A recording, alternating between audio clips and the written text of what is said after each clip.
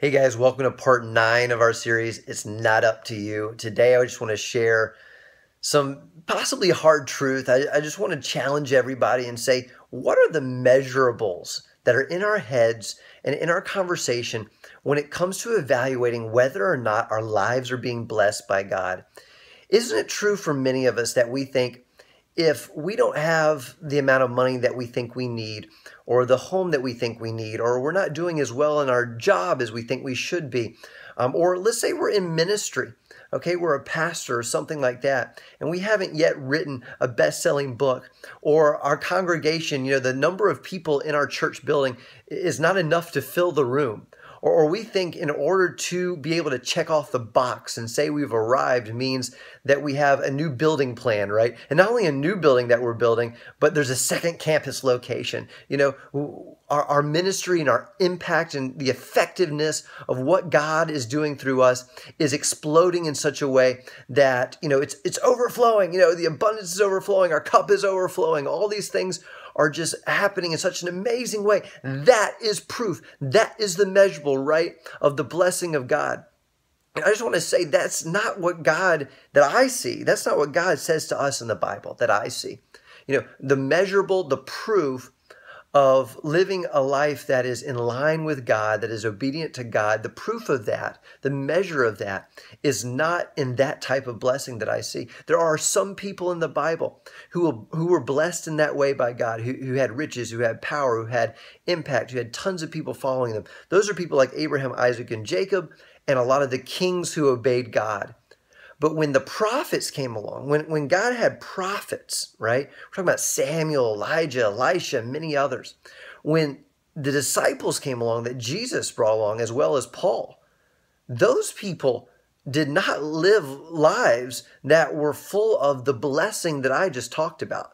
They weren't full of riches, okay? These were not rich people. They didn't have big houses and drive nice cars, right? In terms of their ministry, they weren't building buildings upon buildings. Yes, in Acts, that many people came to believe in Jesus, very immediately, but they went through very challenging and trying times. There was just enough for each person as they lived their lives. I mean, Paul spent most of his life, we know, suffering and in jail or on the run or whatever it might be.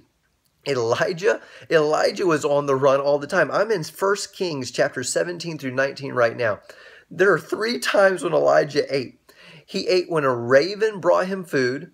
He ate when he had to take some food from a widow and her son, and all she had was enough for the rest of that day just for her and her son. But he said, feed me some first. And then God miraculously made it be enough, for Elijah, the widow, and her son, for a certain number of days. And then Elijah had to be fed, which is really cool, by an angel. And an angel didn't just say, hey, here's some manna falling from heaven and go down to this little stream and you can cup your hand and kind of drink out of it like this. An angel literally cooked for him. It says in verse 6 of chapter 19 that Elijah looked around and there beside his head was some bread baked on hot stones and a jar of water. The angel had given him a jar of water. And he gave him this food, and it says in verse 8, he got up and ate and drank, and the food gave him enough strength to travel for 40 days and 40 nights. And then he gets to a place where Elijah is actually saying to God, I don't want to live anymore. I'm the only one like this.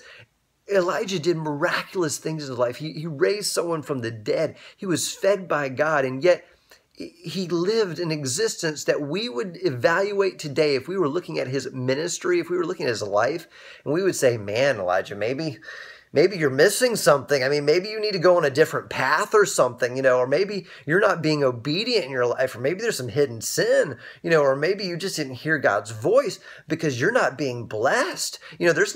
There's nothing about you. There's no label I can put on you like mega church pastor or CEO of your own business you started that's, making tons of money or whatever it might be. There's nothing I can point to and measure and say, oh, you must be in God's will. That's the life Elijah lived, a life that we would look at and go, maybe you need to do something different. And he thought at many times he should do something different. In fact, at one point he thought he should die because he was sick of all of it. And yet he was right in the heart of God's will. And yet when Jesus was on earth and he went up to meet with two people from heaven, one of them was Elijah. And when Jesus came, some of the people said, oh, it must be Elijah who's come back. Elijah was revered, right? God used his life in such a powerful and an incredible way. I just want to encourage everybody, the measure of your life and your success is not the money in the bank account. It's not what you've accomplished. It's not the number of people in the room, listening to you. It's not your role in the company. It's none of those things.